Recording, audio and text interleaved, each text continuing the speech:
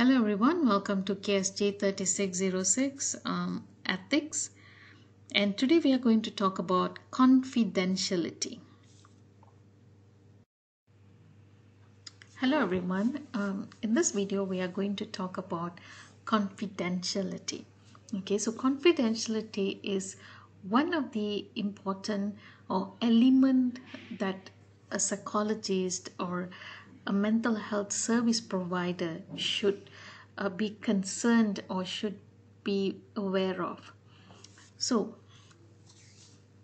when people say that I would like to uh, share a secret with you, or I would like to tell you a secret, so basically people are trying to share something that is very deep down, that uh, about their thoughts or their preference, or something that they would like to inform somebody about, an issue that they have been carrying for some time.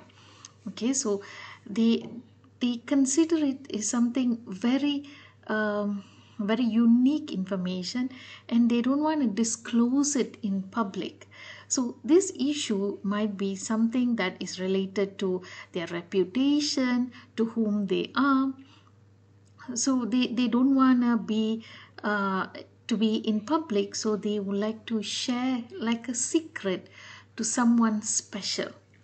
So usually what the practice is, or what we do is, we share such information, such a restricted or a very deep down secret with our family members. Why do we do that? Because in family we trust each other. There is already a bond between our family members. We share about secret things to our parents, our spouses, our siblings, because with an understanding that they will keep the secret, or they will respect your dignity, respect your openness to share with them. And since you're also family members, they will try to protect you indirectly, so they would not let the information out or share with anybody. Okay, if they know that the information shared to them is something that is very meaningful, or something that is very important. Okay, so the information, the secret that's being shared, or some confidential information, the restricted information that is being shared to us, are being kept, or are being maintained well in the family, because it, as I said, there is a bond, there is a trust in the family, as well as there is duty in the family to look after one another. So any information that we share with them, with the hope that it doesn't really go out, it retains in the family. Okay, so there is an we have a culture in Malaysia or anywhere. So whenever people share, or people tell the deep secrets, or something that is very very restricted information, family tries to hold that. Okay, because it will tarnish their reputation, or they, if there is anything that brings damage to the image of the family, they don't want to reveal it, so they will try to protect it, and they want to try to protect the person who's sharing that, so that that person doesn't get hurt. So all this indirectly, okay, when you want to share something, family tries to hold that for us. But what happens is, sometimes it's not enough just to look for family members. In certain cases you need some professional help. Okay, just like when we are sick, okay, when we are physically sick, firstly we will share this information with our family members. We in fact we will say that, oh, I feel like I'm not well for the last few weeks. I think I'm running down a cold, or I'm running down a fever, or I feel like my eyesight is getting bad. So usually such things are being discussed, or released, informed in the family first. But what happened next is once you need to get help with your situation, you need to bring that information out. The person has to seek out professional help. So when it goes to professional help, they have to disclose the information about themselves, about the issue that they are going through. So it's important um, for the individual to share the information with a professional to help them out, especially in psychology. So when you are looking for a mental health provider, so if you are approaching it, you have to inform what is really happening so that we get the right treatment or right support from the practitioners, mental health practitioners. But in family, it is much easier for us um, to say that, oh, okay, I have this issue. I feel anxiety. I feel like I'm having anxiety. I feel like I'm going through a rough life. I feel like I'm getting into depression. So it's very easy for us to convey or to share our information with family. But what about with the professionals? Okay, so they are somebody that we don't know, and information that we are sharing with them is something that is very, very personal, something that is very close to you. Okay, so that makes the professionals to share with the professionals something that is very difficult to start with.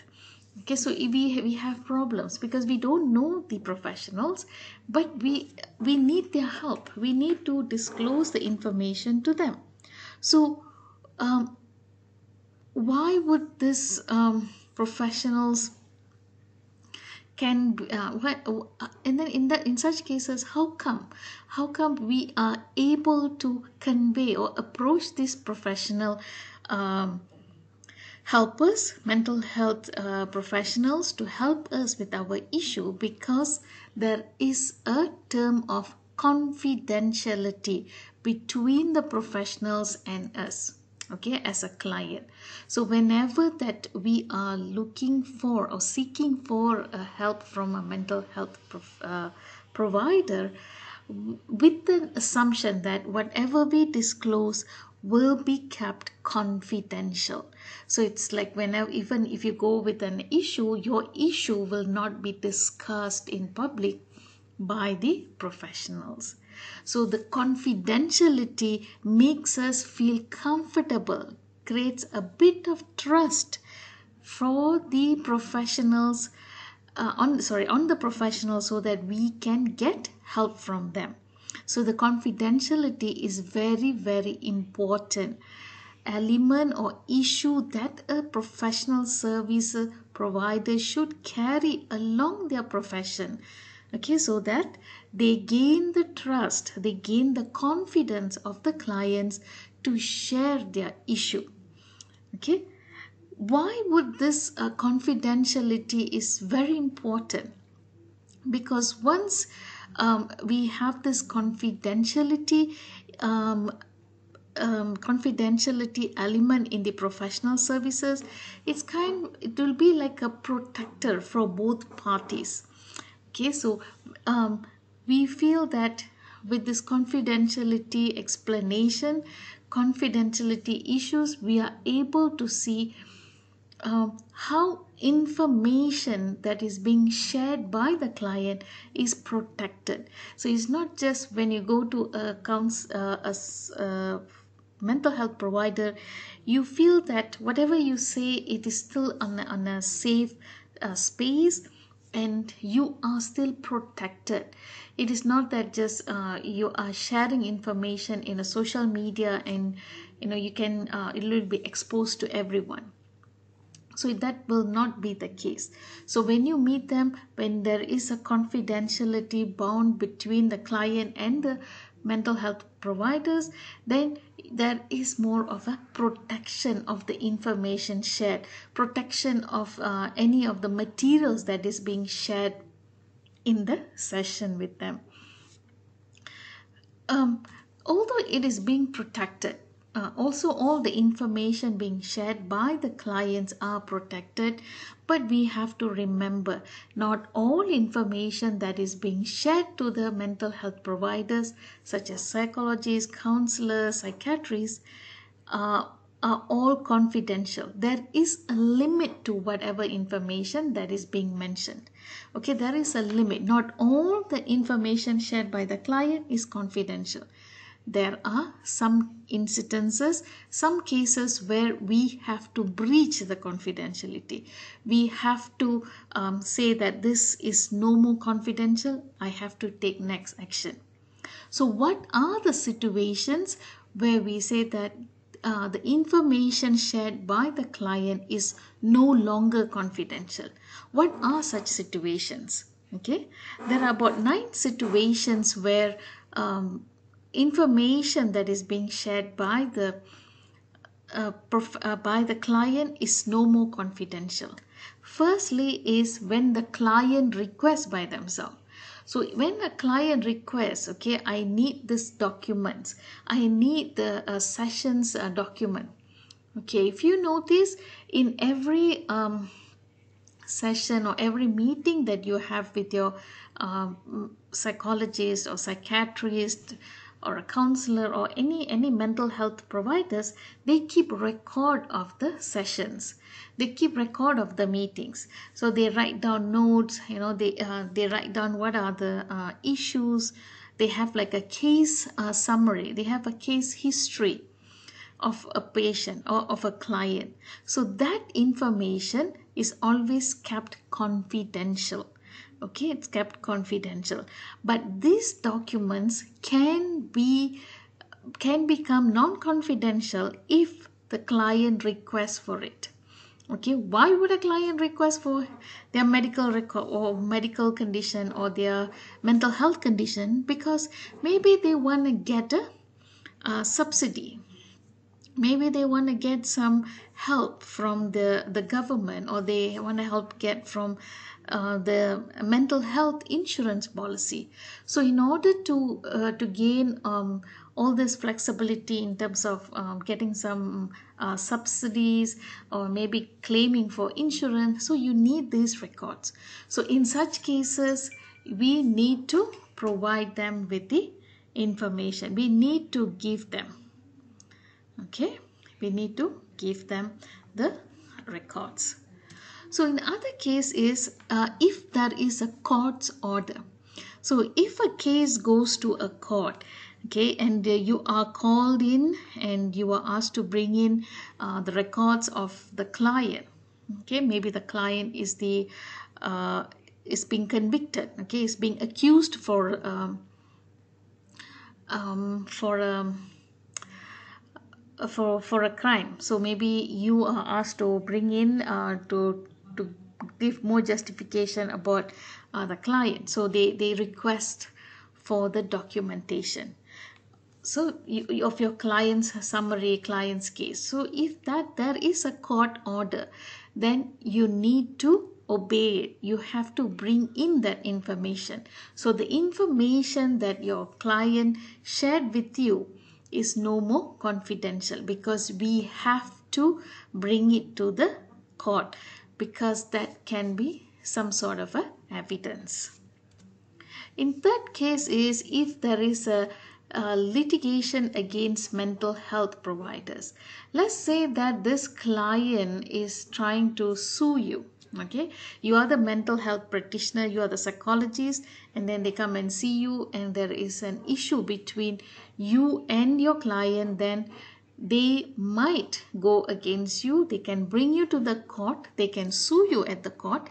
So in such cases they would like to look into the your case summary, your the documentation, the confidential documentation that was kept in your office, or whatever documents that is being shared between of the client. Okay, so all that will be used to process or to find out any litigation against this practitioners? Is there a problem? What was actually going on in the session, or what really happened? Why does this client is actually suing, uh, bringing the practitioner to the court? So that case, you need to provide them with information to suggest what is actually going on. The fourth one is for other litigations. Okay, let's say that you want to have, once again, sue somebody, maybe regarding a parking lot, for example. So let's say that you get a summon from the court, and then but you actually parked because you had this anxiety problems, and you're actually getting treatment from a psychiatrist, or you are getting a counseling session, attending counseling sessions. So at that day you parked because there was an emergency, so you are having panic attacks, so you had to park your car, something like that. So you want to have some evidences to support your case, or so you can actually use or request for the documents, okay, or the confidential file between you and your client. Breach of law. Okay, so this is also a big case. Okay, a big section where you cannot keep an information confidential if in your session or in your discussion with your client you realize that they talk about child abuse, elderly abuse cases. Okay, so if they are doing that, okay, if they are showing indication that they are abusing a child, abusing somebody who is elder, okay, or vulnerable, so that is a breach of law, meaning that even though they are sharing with you hoping that you will keep it a secret, but what they have been sharing is something that is wrong, something that is against the law. Okay, if they say that, oh, I have murdered somebody, and I have buried it in my backyard or in my kitchen, I have put a cement on it. So if such things are being shared with you, it is no more confidential, because murdering somebody is against the law. So you still have to disclose it to the police. You have to let them know of this issue. But at the same time, if they again, if there is cases or any indication of abusing somebody, if they are in the power of whether sexually abusing, mentally, any form of abusers, you still have to warn the right authorities. Like in case of in the Western, they usually have the child welfare or elderly welfare. So in Malaysia, it's going to be like you have to also consult the welfare department, but you also have to make sure that the stories are valid. Okay, so you have to make sure that whatever they share is confidential, but if that information breaches or breaks the law, then it is no more confidential. You need to report that to the authorities. Same goes with dangerous clients. Okay, so these are clients who will have clients who have potentials to harm themselves. Okay, so let's say that you have a client who has suicidal ideation. So if they say that, I have been watching movies, or I have been watching YouTubes to see how to kill myself, or have actually tried to take out a knife, I've been tried to stand out at the roof of my house, or something like that, then you notice that these are potential clients who are at dangerous level, who are very, very dangerous to themselves. Okay, so although they tell these things in the hope that it is confidential, but you are still obliged to inform their family members or people who are close to them, or even at some point to the authorities. Okay, because we would like to save their lives. Okay, so the ideation. So ideation will later on um, lead to suicide. So we would like to, the moment we find out there is some ideations, when we found out that there is some potential things that they are going to harm themselves, it's very very important for us to um, inform the family members, because we have to inform them, because they can keep an eye on them, because we never know when they will react. You cannot be following them 24/7. So you need to inform a persons close to them, so to keep an eye on them so that they don't do anything that might take the life away. Okay, so they have to, you have to also, you have the responsibility there. Okay. And then a client who is planning for a crime. Okay, so in case they come to you and they talk about watching videos of making bombs, and then they're planning to put a bomb in an event, or they want to shoot somebody, or they are trying to poison somebody. When they talk about their plans, how are they going to execute? So it might sounds like, oh, they are just trying to share about their ideas of killing and stuff like that. But if the planning seems to be very thorough, the planning, the way that when you investigate, there is more information coming out of the crime, it is no more confidential.